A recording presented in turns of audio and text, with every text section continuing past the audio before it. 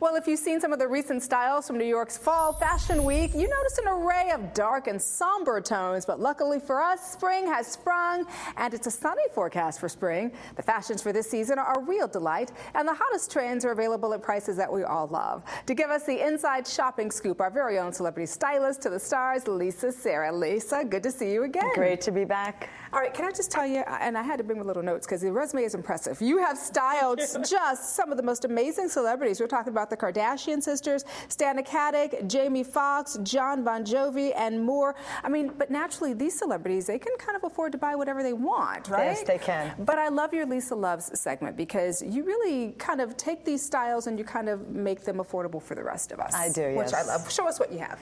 Okay, well, yes, and it's also good to have a good eye because you can walk into a Target and you can take something out of there that actually doesn't look so trendy. So you have to have the eye and you have to have the knowledge of what you're looking for. I actually put this outfit together completely it's completely from Target. The stripes are a staple piece for spring, summer. When I'm looking at the stripes, you know, the stripes are going this way. Yes, the stripes. Which is why we have this great trench over it to sort of make it a little deceiving. And you add a belt, and this is just like, stripes are like a cool sort of classic piece that is a staple for spring, summer. Very cute. Then Very cute. You've got other trends such as embroidery and lace, which is making a big comeback. So romantic. Very romantic, and actually becoming more trendy. And if you're going to wear this look, I would say keep it in the neutral tones rather than in you know, crazy colors. And then we've got florals. I just brought a floral scarf along, which you can throw around, you know, jeans and a t-shirt and put your floral scarf, and then you've got your updated for spring. Now, do you know what I would do with this to make it a little more bohemian? I would do this, take my scarf, put it around my head, have a little bit of hair coming down, have that little bohemian, sexy, romantic. Which is exactly spring, summer trend as well. Nice. 70s is all over the runway. We've got this fantastic heel that's back now that I absolutely love. Heel. And we've got certain trends that are really out there. One of them is white. White is a staple color for spring, summer. All white, head to toe white. You know, handbag, your shoes in white. Also, red is a really big color. And these sort of eye-popping, bold colors, your handbags, your shirts, your belts. This is also, I mean, it's fun. It's fun for spring, summer. And so the message is probably then don't be afraid to experiment, too. And not to feel like you have to be kind of in a box. Absolutely. Definitely have fun this season.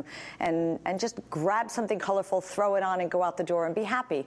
That's a good piece of advice. What would you say is probably the biggest style trend? If there was one thing you can pinpoint for the person who says, okay, I want to do one trend, what would be the biggest trend or the most popular trend? The bold colors. The bold colors. Absolutely.